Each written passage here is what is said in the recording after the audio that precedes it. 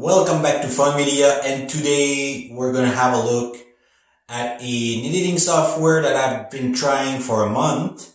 It's a nice discovery for someone who's got a bit of knowledge, who's not that of a beginner, but it's not that of a pro, just in between. Really good for a YouTube channel, kind of.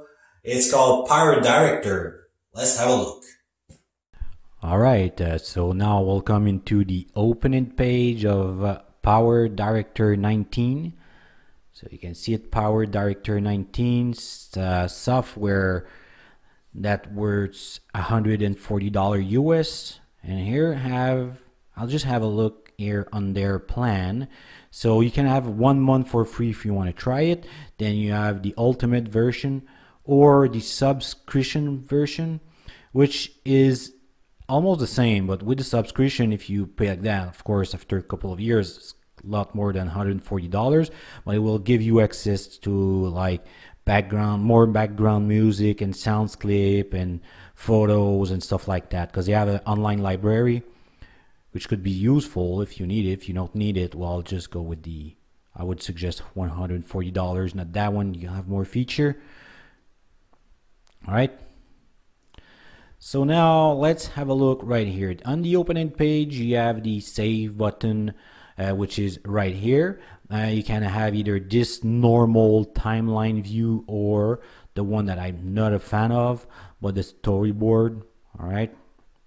But normally, I just work on it with a normal timeline.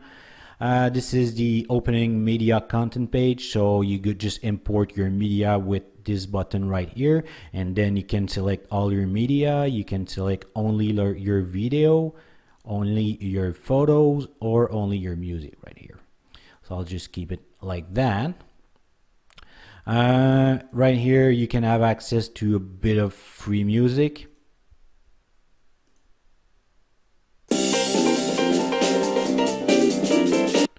Of course, they have an online library and sound clip just for effect.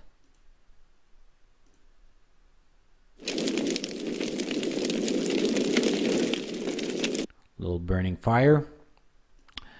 So now with the timeline, let me just put a clip like that.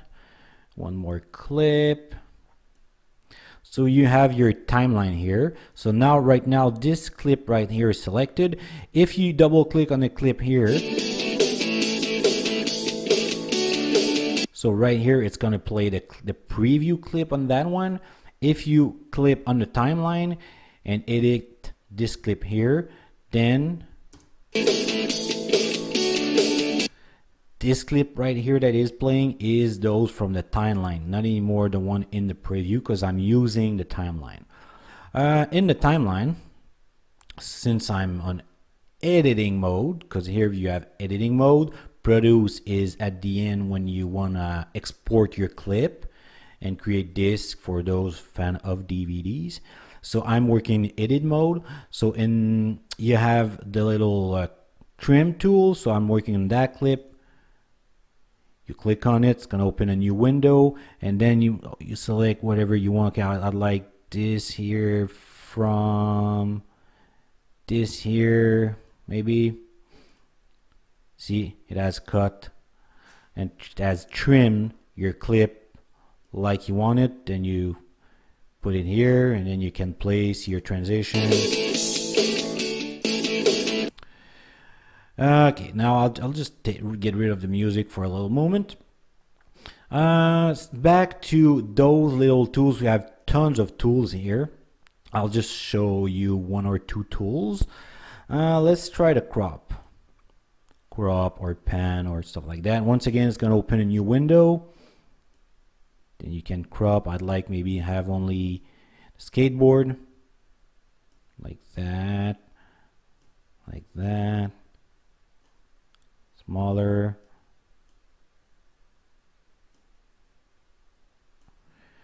And click OK. Then you have it here. Then directly in this window, you can move it. You can put it smaller.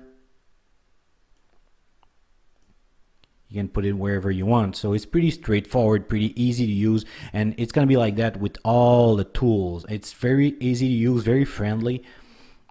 And this software, normally in editing, if you want to have overlay, like put a clip above another, you just put it above a new line right here. And this one, you gotta put it below, which I don't really care. But see, this clip is below, but it's above this clip. So then you can have two clips. For the purpose of the tutorial, I just put it back here. So with the tools, once again, you have tons of things. You have, let's try one that's pretty cool, the motion tracker. You'll see how easy that is. So it's actually telling you all the steps right here. So first step, it's gonna ask you to select whatever you want to track. So you put track, and it has pre-selected. Let's say I'd like to track our head, or her head. Track. Then it knows that I'd like to follow her head.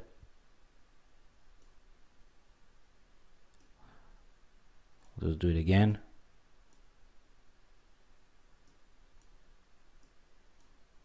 Track. See, the point is following her head. And now let's say I'd like to have some text.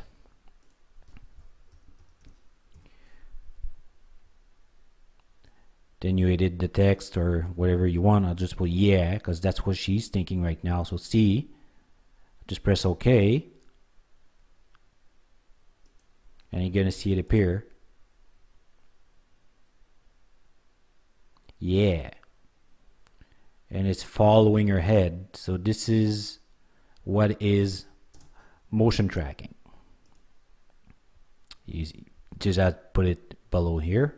Another way to work on the clip, so I just double click on it. It's gonna open a new window, and right here you can work with all those little tools.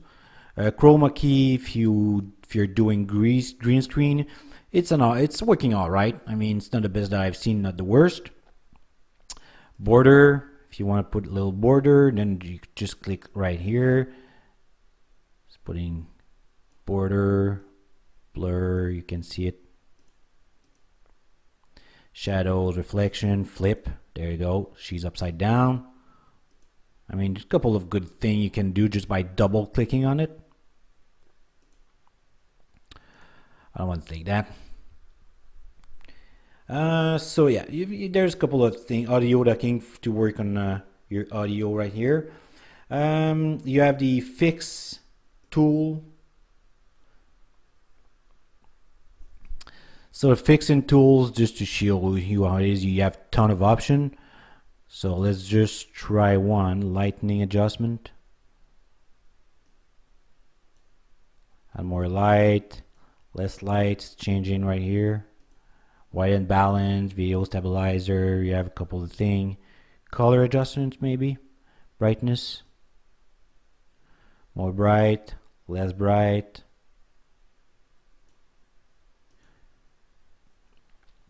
You have the keyframe.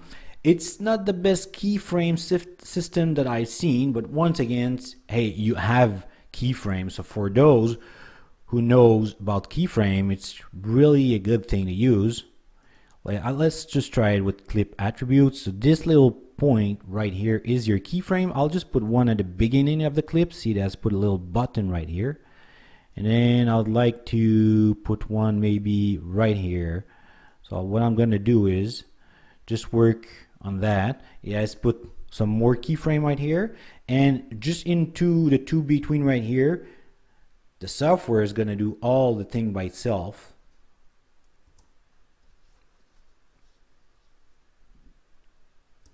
So this is how keyframe works. I'll just get rid of it. Yeah, so let's go with the next thing now. We have seen this one. This is where you save your project. You would have tons of project right here. The effects right now. So the thing that I liked about the effect in Powerdirector, first thing first, there's 157 effects, not bad at all. And you have a preview, just click on one here, and then you see the effect with the little balloon. You see exactly how it is bigger. See? And let's just try one. Let's try style effect. That one is a pretty, normally would be a little long to render, so it's pretty easy to use. You just drag and drop, and see right away, it's like the render is done in a fraction of a second. That was pretty quick. Not bad at all. So if you don't like it, well, just Control Z, and then you're back to your normal video. Just try one more for fun.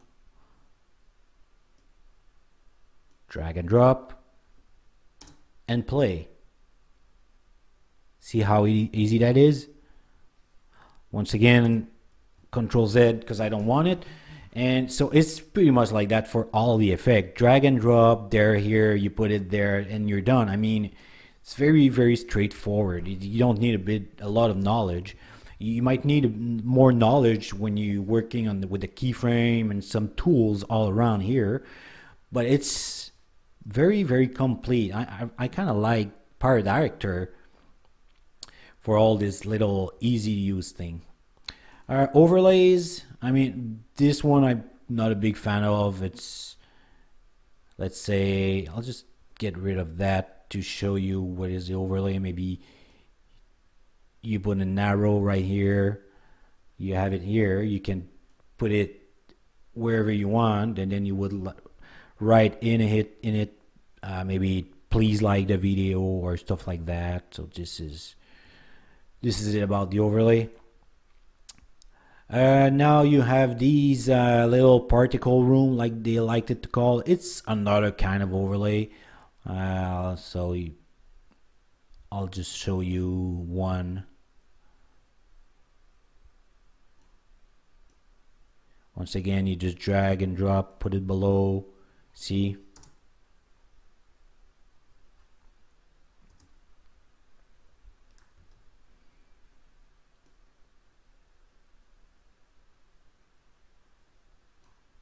You have this one here, which is really up to date.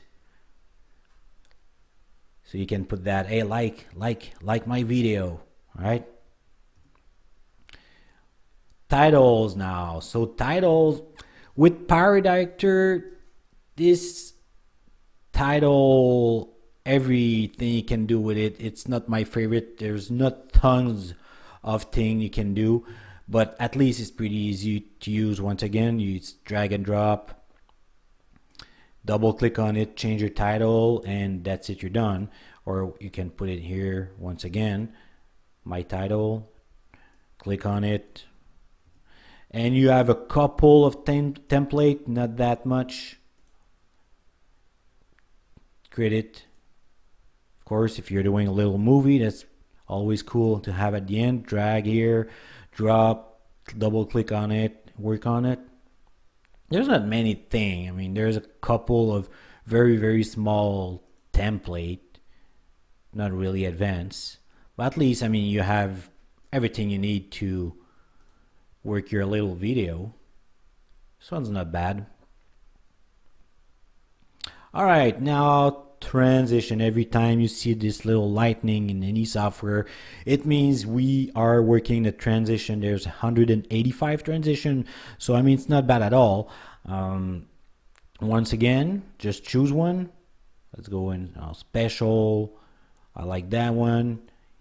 Click here, you see it here, A to B. Okay, I like that one. Put it in between two clips, drop, and play. You don't like it? Control Z. Okay, I like to see something else. That one looks good. Okay, I like it. Drag, drop, and play. There you go. Oh, I like that one. Okay, I'll leave it there. You're done. Easy as that. Audio mixing room. If you'd like to put your sound stronger, or maybe it's too loud. So this is your audio mixing room. This is your mic if you want to record your voice, do some voiceover. Right here, chapter room, if you like to work chapter 1, chapter 2, then you would have a couple. Okay, I'd like to, it could be either scene 1, C2, or sequence 1, sequence 2. Your subtitle, if you'd like to, if you're doing a video in English and would like to put it in French with subtitle, this is here when you would do all your subtitle. So this is pretty much it with the all-around tools that are available in Powerdirector. Once again, here you have produce. I won't go anything with the create disk. Not much people use DVDs anymore, but right here it's pretty cool. I mean, it has tons of format that you can use, and either you can do it for directly on YouTube, which is pretty much #1 right now. For a device, if you want to do a video for Android, Microsoft, or even Sony device like the Xbox, and then you just select whatever you want, you export, and you're done with your video with Powerdirector. So that's it. I mean, I give it a really good notes, at least 8 out of 10. I'm giving 8 out of 10 if I compare to those kind of level software. So it's a really good note for someone who's just know how to edit video without wanting to do like really specific special effect. Honestly, Powerdirector is a good choice, and I'll give it a thumbs up, and you can try it 1 month for free. So just go try it, download it, and that's it. So you can subscribe to my channel, please, for more video. Like this video, it's always a good help, and I'll talk to you next time with fun media.